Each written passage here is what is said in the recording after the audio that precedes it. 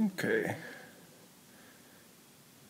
So the solar panel is hooked to a small DC motor, which has a magnet taped to the shaft.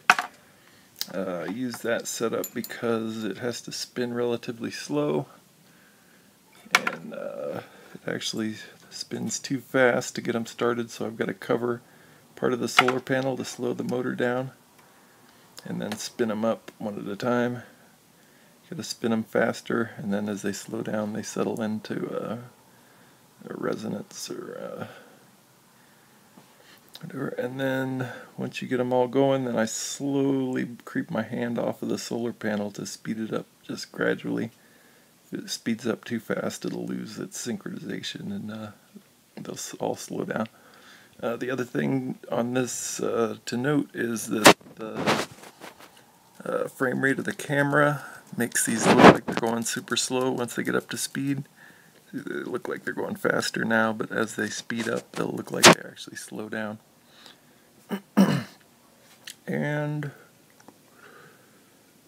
let's see, at the first couple videos I did on this, I thought you had to spin them counter to each other, like clockwise, counterclockwise, clockwise, counter.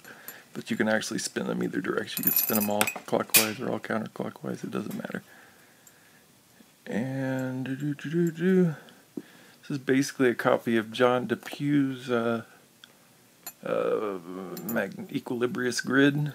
I call shenanigans on him. I say he's got a drive motor hidden somewhere, which is simple to do because magnetism will penetrate through any substance in the universe. So I think he's got a hidden motor with a magnet on it driving the original one, and then he, just links off of those.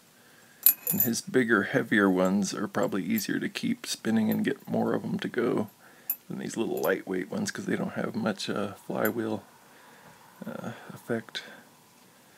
Anyway, not anti-gravity, not free energy, but a cool effect anyway.